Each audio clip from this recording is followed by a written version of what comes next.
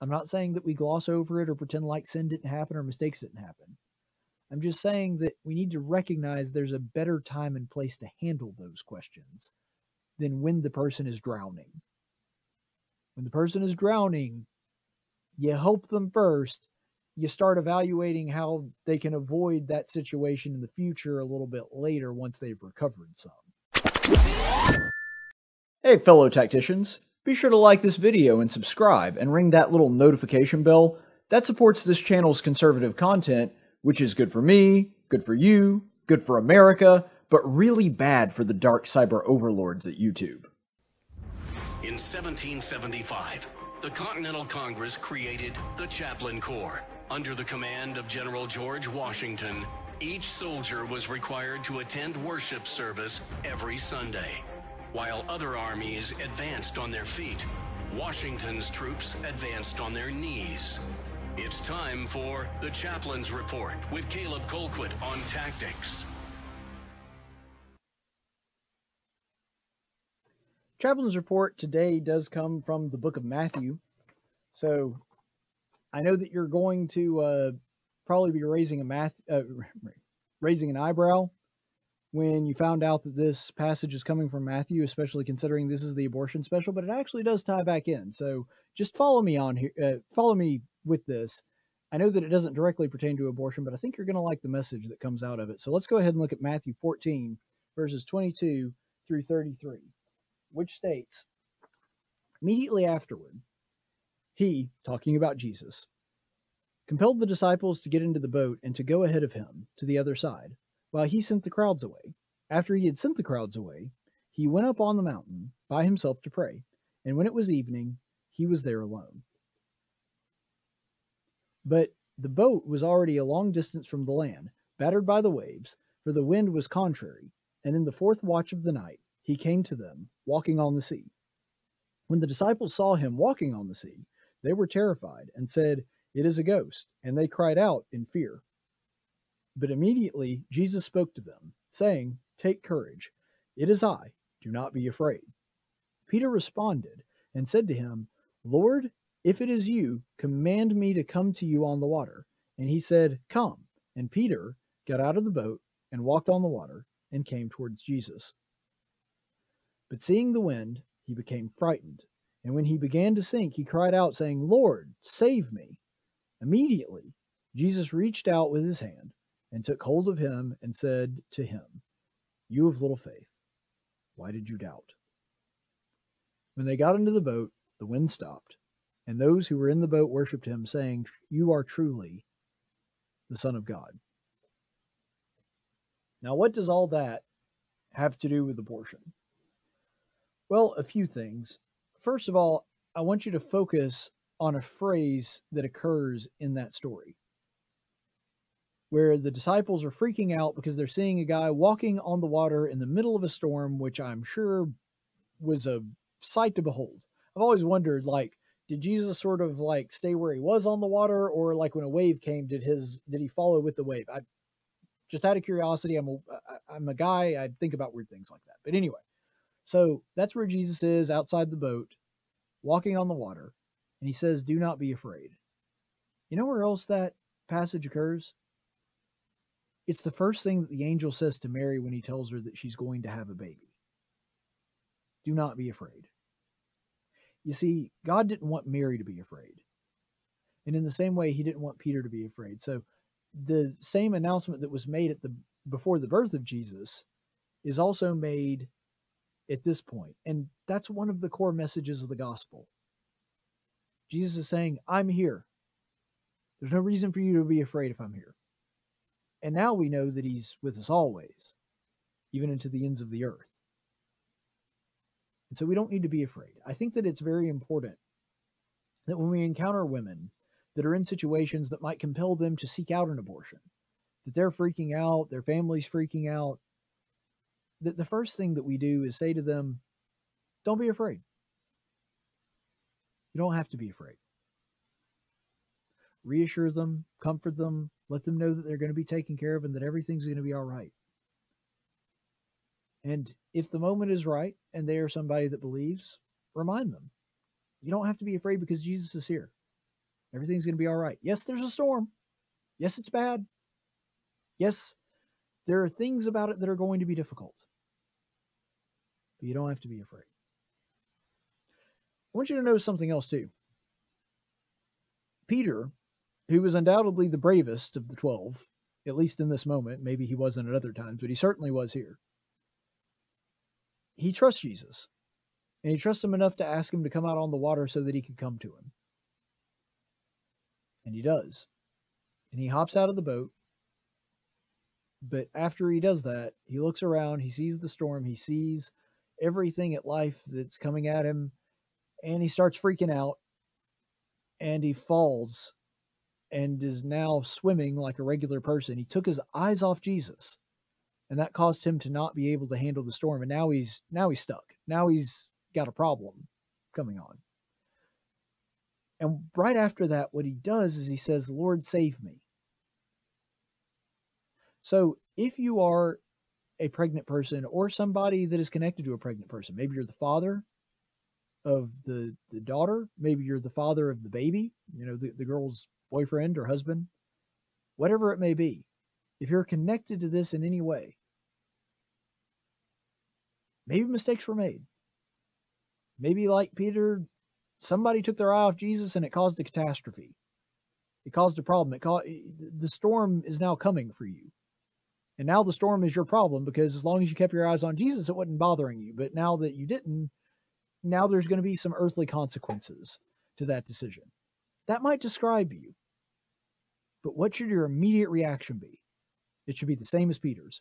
Lord, save me. There was no delay. There was no, maybe I'm a strong enough swimmer. And Peter was a fisherman. Believe me, the guy knew how to swim. But evidently this was too much for him, and he realized that. So his immediate reaction was, Lord, save me. He didn't rely on himself. He didn't think that he had to go it alone. And he didn't cry out to the other disciples because he realized the person in the room, figuratively speaking, of course, the person in the room, the person that is nearest him, that can lend him a hand and that would be best suited to do that is not the guys in the boat. It's Jesus. And so he was wise to call upon the Lord to save him. And what else do you notice about what happened there? Immediately, the word immediately is actually in the verse.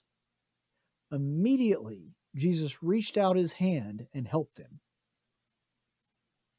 There was no, Peter, maybe you ought to swim there for a second. Think about what you did. Maybe you need to take a few mouthfuls of salt water and see how that feels. You shouldn't have taken your eyes off me. There was none of that. Kind of like I said earlier in the program. There's a lot of Christians that I think on some level might mean well, but when they point out that mistakes were made or that, these people that are engaged in these pregnancies, they shouldn't be having sex out of marriage. Okay, that's true.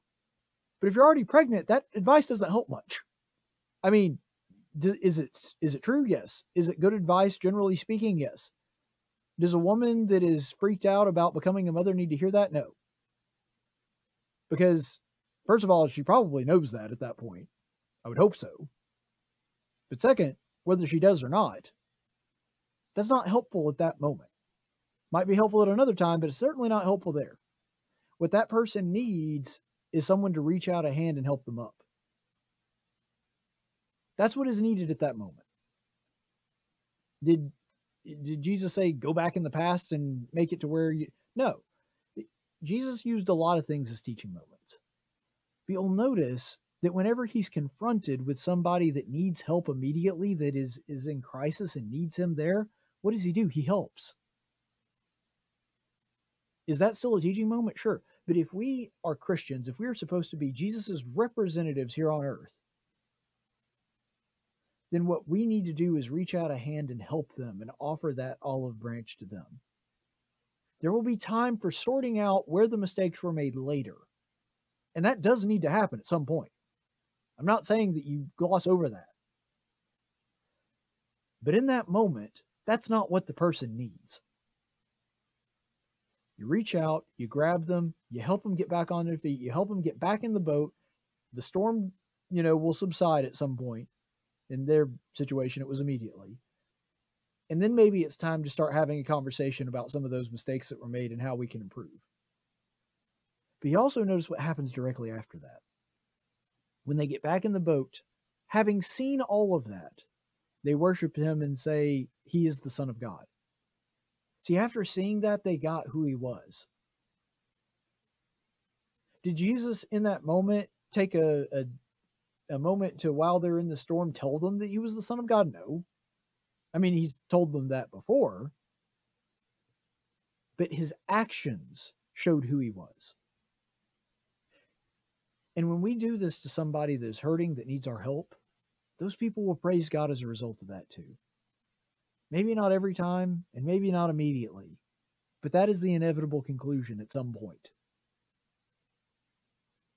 And so I think we need to be a little bit more forgiving and a little more Christ-like and have a little more mercy rather than sacrifice when it comes to some of these issues. I'm not saying you ignore it. I'm not saying that we gloss over it or pretend like sin didn't happen or mistakes didn't happen. I'm just saying that we need to recognize there's a better time and place to handle those questions than when the person is drowning. When the person is drowning, you help them first. You start evaluating how they can avoid that situation in the future a little bit later once they've recovered some. And so as Christians, I just really want us to be aware of that. You know, Jesus was never afraid to call out sin. We have no indication. He was very bold in every time that he called out somebody's sin. But do you notice that that was usually not the first salvo? That there were things that preceded that? Like when he's talking to Peter here, he just kind of lets the lesson teach itself. He doesn't tell Peter he screwed up.